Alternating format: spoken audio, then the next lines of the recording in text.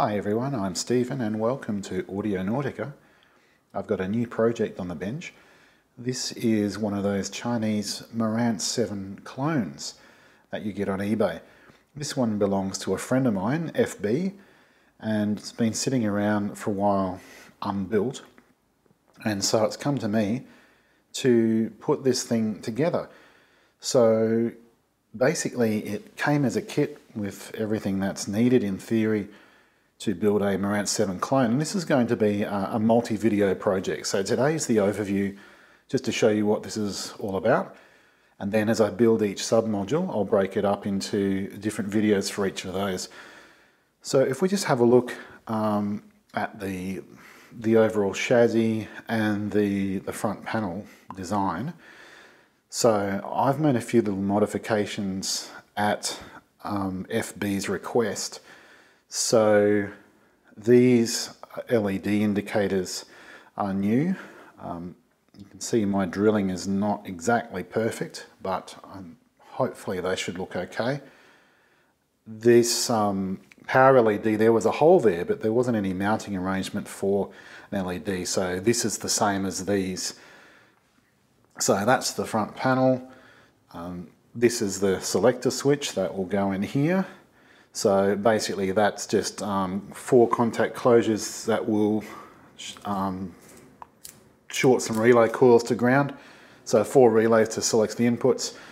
And then this is the attenuator that comes with the kit, so that will get mounted in there for the volume control.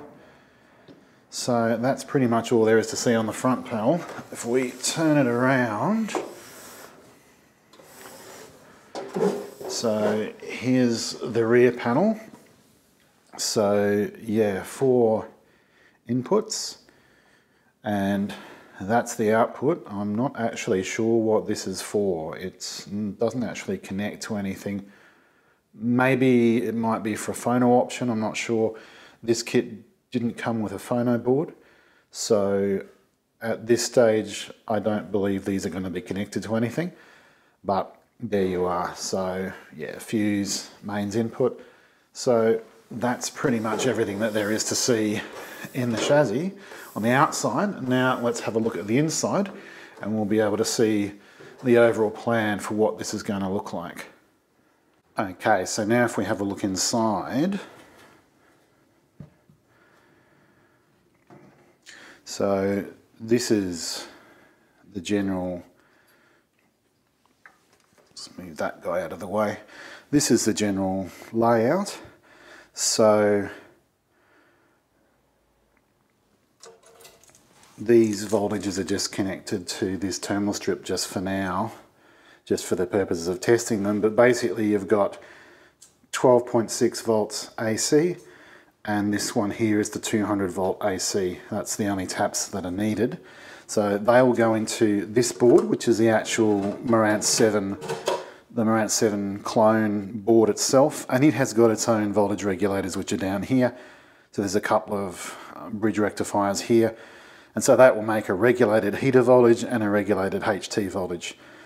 So the valves or the tubes is 3 12AX7s, so I just sort of have this one just sitting here just to check the geometry as I've got everything mounted in.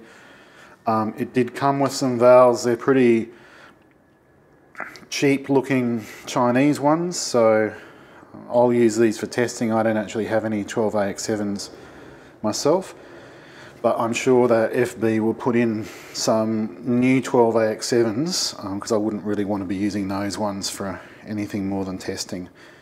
So that's your 12AX7 board. So it comes with bags of parts. I think this is basically most of the parts for the 12AX7 board, plus the tube sockets and the tubes, and there's some heat sinks floating around somewhere as well. So that's the preamp board. This board here is the input selection board. So it supports 4 inputs, but it can support 1 balanced input. So in this application I won't be using the balanced input, it'll just be 4 single-ended inputs, so that'll make the wiring a little bit simpler. And there's just a ribbon cable that will run from this connector here over to here, which is where our input selector will be mounted on the front panel. I'll be there, obviously, on the inside.